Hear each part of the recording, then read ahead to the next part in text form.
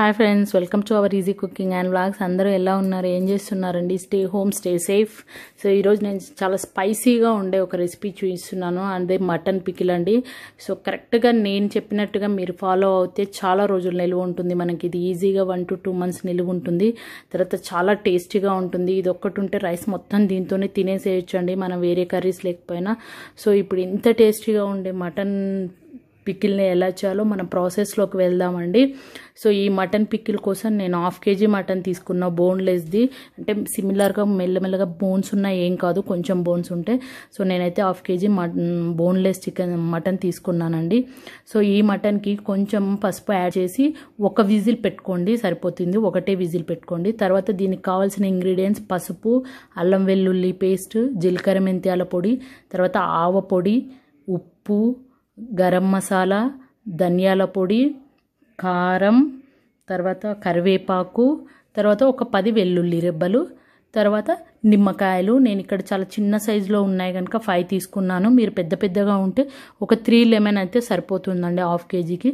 So ఇది నేను ఒక విజిల్ పెట్టుకున్న తర్వాత మటను తర్వాత ఏంటంటే వాటర్ అంతా ఎవాపరేట్ అయిపోవడానికి, పీల్చుకోవడానికి నేను కింద పేపర్ వేసుకున్నానండి. మనకి బటర్ పేపర్ వేసుకొని నేను అంతా ఎవాపరేట్ అయ్యేటట్టు చేసుకున్నా. సో ఇప్పుడు ఏం చేయండి అంటే, మీరు ఫ్రై చేసుకోవడానికి ప్యాన్ పెట్టేసుకొని ఆయిల్ వేసుకొని నేను అందులో ఈ ఉడికించిన మటన్ ముక్కల్ని డీప్ ఫ్రై చేసుకుంటున్నా. ఇవి చాలా జాగ్రత్తగా చేసుకోవాలండి. మనకి కొంచెం గట్టిగా అయ్యి కొంచెం లైట్ బ్రౌన్ కలర్ వస్తే సరిపోతుందండి. మరీ ఎక్కువ బ్రౌన్ కలర్ వస్తే మనకు పికిల్ అంతా మాడినట్టుగా, మనకు అంటే పీస్ నములుతుంటే మాడినట్టుగా ఉంటుంది కనుక కొంచెం బ్రౌన్ కలర్, ఇప్పుడు నేను వీడియో క్లిప్పింగ్లో చూసినట్టుగా బ్రౌన్ కలర్ వస్తే సరిపోతుంది. చూడండి, ఇంతే బ్రౌన్ కలర్ రావాలండి. సో ఇంతకంటే ఎక్కువ వస్తే మనకి మళ్ళీ మాడిపోయినట్టు వస్తుంది కనుక ఇంకా మనం తీసేసుకుందాం ఇమీడియట్గా. సో దీన్ని ఇంకొక బౌల్లోకి తీసేసుకుందాం. మనం పట్టుకుంటే ముక్క గట్టిగా అనిపిస్తే ఇంకా ఫ్రై అయినట్టేనండి. సో ఇది కొంచెం హై ఫ్లేమ్లో కాకుండా కొంచెం మీడియం ఫ్లేమ్లో పెట్టి ఫ్రై చేసుకోవాలి. హై ఫ్లేమ్లో పెడితే మనకు తొందరగా మాడిపోయి మళ్ళీ లోపల కాలకుండా ఉంటుంది కనుక మీడియంలో ఫ్లేమ్లో పెట్టి ఇలా డీప్ ఫ్రై చేసుకోండి. సో తర్వాత సేమ్ అదే ఆయిల్లో నేను ఒక 2 టేబుల్ స్పూన్ల అల్లం వెల్లుల్లి పేస్ట్ వేస్తున్నా.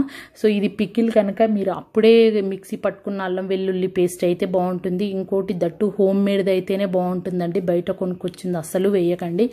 సో హోమ్ మేడ్ది అయితేనే చాలా టేస్టీగా వస్తుంది పికిల్ అనేది. సో ఇప్పుడు దీన్ని కొంచెం పచ్చివాసన పోయే వరకు మనం ఫ్రై చేసుకోవాలండి. సో ఫ్రై చేసుకున్నాం, సరిపోతుంది. సో ఇప్పుడు దీనిలోకి మనము కరివేపాకు రెబ్బలు, తర్వాత అల్లం వెల్లుల్లి కాదండి, వెల్లుల్లి ఉంటుంది కదా. సో కరివేపాకు, పసుపు, వెల్లుల్లి రెబ్బలు వేసుకొని స్టవ్ ఆఫ్ చేసుకోవాలండి. స్టవ్ ఆఫ్ చేసుకొని కొంచెం చల్లగా, కొంచెమే కావాలండి, మరీ కాదు, అప్పుడు కారం వేసుకోవాలి. సో నేను 1/2 kgకి 4 టేబుల్ స్పూన్స్ వేసుకుంటున్నానండి. కరెక్ట్గా సరిపోతుంది 4 టేబుల్ స్పూన్స్ అయితే. తర్వాత 3 టేబుల్ స్పూన్స్ ఉప్పు, 4 టేబుల్ స్పూన్స్ కారము, 3 టేబుల్ స్పూన్స్ ఉప్పు వేసుకోవాలి. మనకు ఉప్పు కారం నిండుగా ఉంటేనే పికిల్ అనేది చాలా రోజులు నిలువ ఉంటుందండి, లేకపోతే తొందరగా పాడయ్యే అవకాశం ఉంటుంది కనుక కర్రీస్ కంటే కొంచెం ఎక్కువే వేసుకోవాలి. 1 టేబుల్ స్పూన్ ధనియాల పొడి వేసుకుంటున్నాను. తర్వాత 1 టేబుల్ స్పూన్ జీలకర్ర మెంతాల పొడి, తర్వాత 1/2 టేబుల్ స్పూన్ గరం మసాలా, తర్వాత 1/2 టేబుల్ స్పూన్ ఆవపిండి. ఇంకా ఇవి ఇంగ్రీడియంట్స్ అన్ని. వీటన్నింటిని బాగా కలుపుకోవాలి. కలుపుకున్న తర్వాత వీటికి మనం డీప్ ఫ్రై చేసుకున్న మటన్ పీసెస్ ఉన్నాయి కదండి. సో ఆ మటన్ పీసెస్ని మనం యాడ్ చేసుకోవాలి. అయితే ఎందుకు మనం స్టవ్ ఆఫ్ చేసినాక వేసుకోవాలి వీటిని అంటే, స్టవ్ ఆన్లోనే ఉంటే ఈ కారం అనేది నల్లగా అయిపోతుందండి. అందుకే పికిల్లో ఎప్పుడైనా కొంచెం ఆయిల్ చల్లగా అయిన తర్వాత వేస్తే మన కలర్ అనేది బాగుంటుంది చూడ్డానికి. సో ఇలాగా సో చూడండి, మంచిగా రెడ్ కలర్ వచ్చేసింది. సో ఇలా వచ్చేసి సరిపోతుందండి. మీరు కావాలనుకుంటే జస్ట్ ఒక 1 minute స్టవ్ ఆన్ చేసి మీడియంలో ఉంచేసి ఆఫ్ చేసుకోండి. అంటే మీరు ఇంకా వేడిగా ఉన్నప్పుడు వేసుకోలేదన్న ఫీలింగ్ ఉంటే ఇలా వేసుకున్నా సరిపోతుంది. సో ఇది చల్లగా అయిపోయిన తర్వాత అండి, సో చల్లగా అయిపోయిన తర్వాత మనం నిమ్మరసం వేసుకోవాలండి. నిమ్మరసం టోటల్గా మనకు పికిల్ చల్లగా అయిన తర్వాత మాత్రమే వేసుకోవాలి. సో వేడిగా ఉన్నప్పుడు నిమ్మరసం ఏ వంటలలో కూడా వేసుకోవద్దండి వేడిగా ఉన్నప్పుడు. సో చల్లగా అయిన తర్వాత నిమ్మరసాన్ని కలుపుకుంటే మనకు సూపర్ టేస్టీగా ఉండే ఈ మటన్ పికిల్ అనేది రెడీ అయిపోతుందండి. ఇంకొకటి ఇది మనకి ఎక్కువగా ఏదైనా ఫంక్షన్స్ అలా కూసినప్పుడు మనకి ఏదైనా మిగిలితే సో అటువంటప్పుడు ఈ మటన్ పికిల్ పెట్టుకుంటే చాలా బాగుంటుందండి, చాలా టేస్టీగా కూడా ఉంటుంది.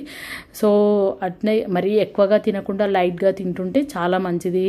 సో పికిల్ అనేది మంచి ఎనర్జెటిక్ కూడా ఫుడ్ కూడా. So thank you for watching, subscribe my channel.